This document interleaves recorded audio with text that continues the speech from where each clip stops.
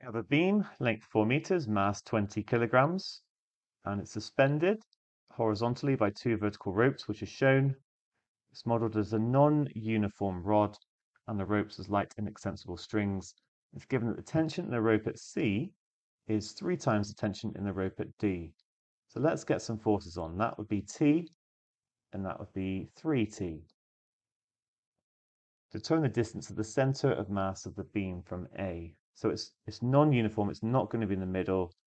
Actually, because the tension is bigger here, the center of mass is going to be towards it rather than away from it. But if you don't quite put it in the right place, that's not a big deal. There's two things to consider in this kind of problem. Forces, which it's an equilibrium because it's suspended horizontally, it's not moving anywhere. It must be that the resultant force is zero in every direction. And actually, I'm just going to jump straight into it. We might as well just resolve the forces straight away. 3t plus t is going to equal 20g.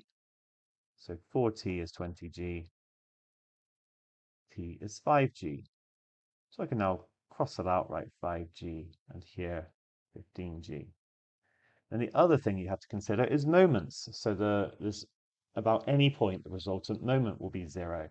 Moment's given by force times distance, or the perpendicular component of the force times distance. So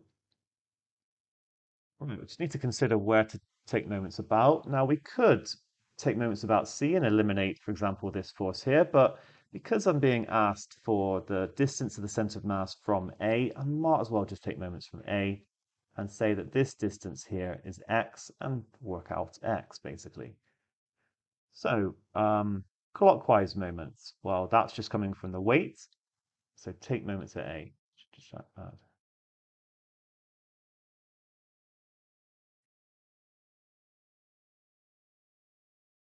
Clockwise moment is going to be 20g times x.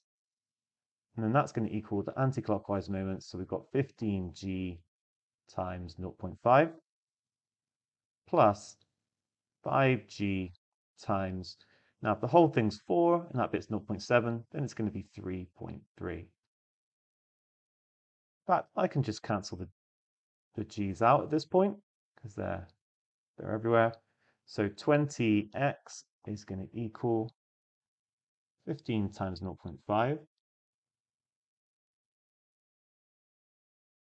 plus 5 times 3.3, which gives 24.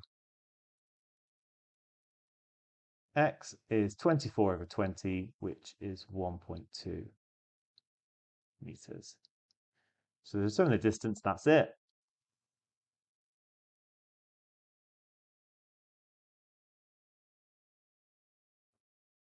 We're now told that a particle of mass m is placed on the beam at a point where the magnitude of the moment of the particle's weight about c is 3.5 mg Newton meters. So let's just try and get heads around that. Remember, moment is force times distance. So it's going to be m times the distance from C,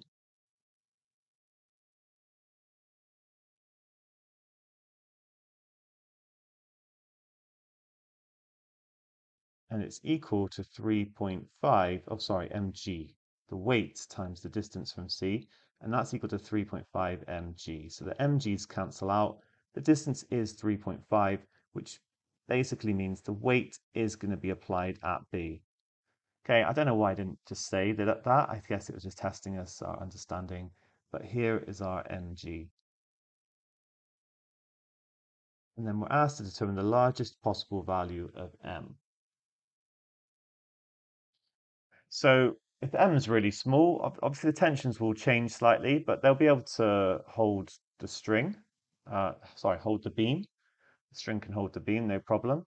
But at some point, it's going to get like really big, and it's going to just like cause the beam to tilt, essentially, to tip. And there's something special that happens at that point. And I just want to talk about very briefly what happens. It's a bit easy, I think, to understand on horizontal ground. Let's say we put a really heavy weight here.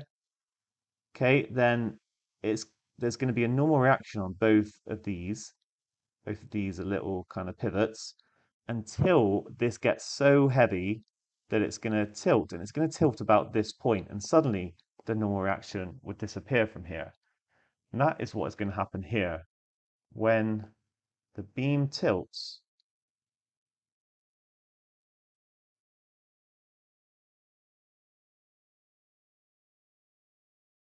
there will be no tension at C.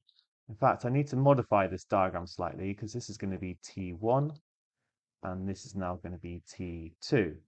Sorry, that was calculations from before, but that 1.2 meters is still correct. So now what I'm saying is the beam is going to tilt and it's going to end up kind of doing this sort of thing. And the string here is going to become slack. That's subtle, but that's what's going to happen. And so T2 here, T2 is going to be 0. And I should just say that it's going to tilt at remember, because we're asked for the largest possible value of m. So we will have we will have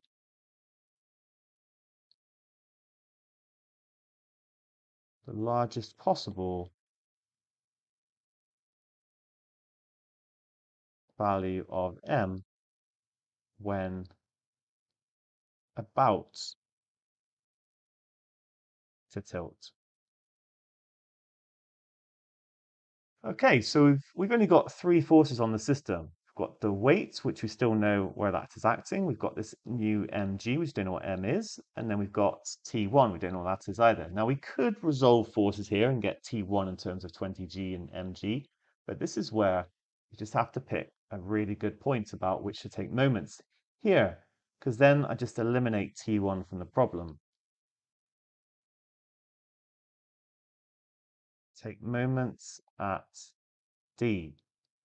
Then it's going to be mg multiplied by 0.7 is going to equal 20g.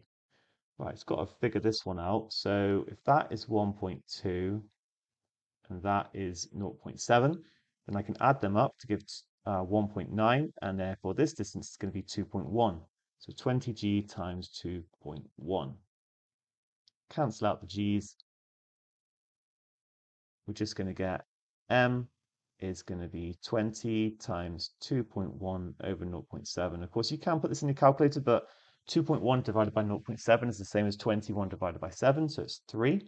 So it's 20 times 3, which gives 60 kilograms. That is the maximum weight that we could put on without it tilting.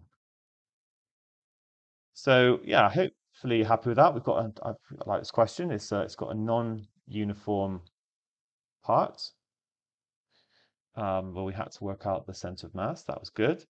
And then this subtle part B where it's tilting. Just want to kind of talk about it again. So we've worked out where the mass is. It must be at B that's being applied to give the moments that it was talking about, 3.5 mg. And then the largest possible value is the point at which is in equilibrium, but it's about to tilt. And then we lose our tension here, apply moments to the system, it all works out, and we get m is 60. Okay, thanks.